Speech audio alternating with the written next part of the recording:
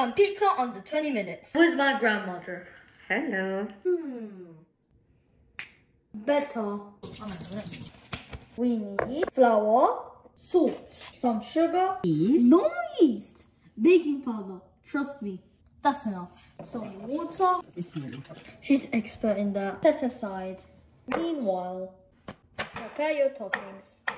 You can use any toppings. I'm using these ones. For the sauce, Tomato puree, salt, oregano, olive oil, and don't forget the garlic. Some water. It should be sticky. Wow, you don't even need a rolling pin. yes, chef.